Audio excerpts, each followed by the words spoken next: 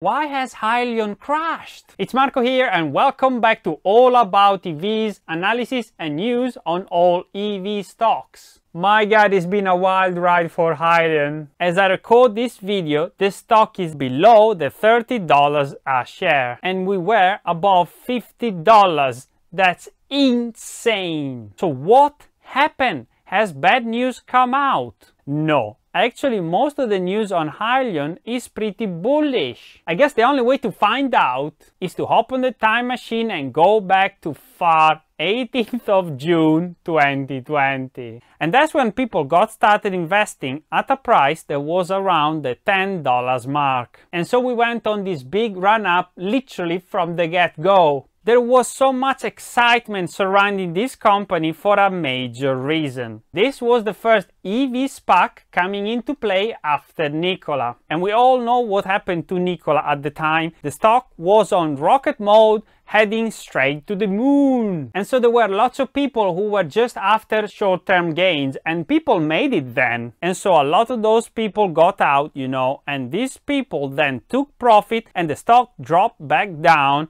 and it was a 40 to 45% drop. And we then consolidated between 17 and 21 for quite some time before we got our second wind. And that's where we went on this really nice run all the way up to $55 a share. And after that, the stock obviously went through a bit of turbulence. I mean, there was no product development, there wasn't many big customers coming in, so it was basically just speculation. And so guys, I just want to remind you that the stock has got a market cap of less than 1 billion. And that's a very small market cap, and it's going to be very volatile for a very long time, in my opinion. And so we had one last push with people wanting to get in before the merger and obviously make a quick buck. And people wanted to make 100 or 150% within a month or two. A lot of people thought that, and it's been incredibly underwhelming because we briefly hit about $53 once the merger actually went through, before going on this horrific sell-off down pretty much 45% again. So initially, I think we saw a lot of people taking profit. Then there were a lot of short-term investors just wanting to get a quick bag.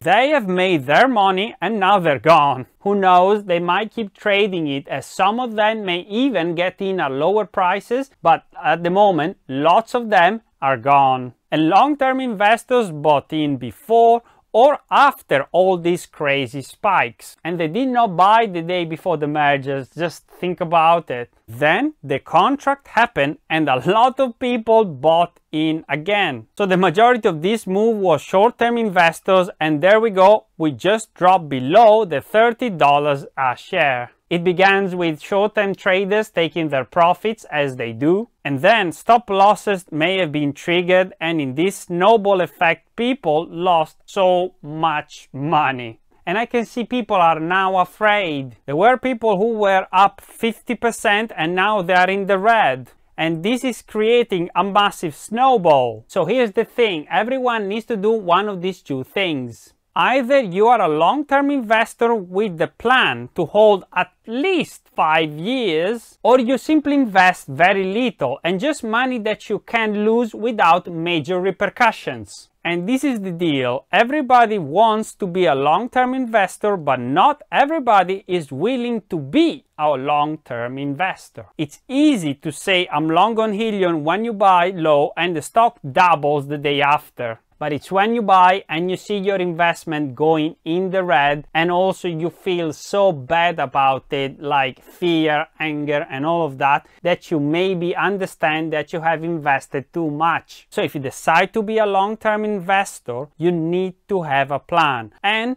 you want to buy your stock little by little. This strategy is called dollar cost averaging. It's not sexy. It means that you have to buy your stock in chunks. So you buy a little today, then the stock may go up or down, nobody knows, and then you buy again, and then you buy again. But what you really have to decide at the very beginning is the portion in your portfolio. So if you want your stock to be 5%, 10%, 20% of your portfolio, well, maybe 20% is a bit too much. I suggest like to stay around 5% unless you really believe on the stock.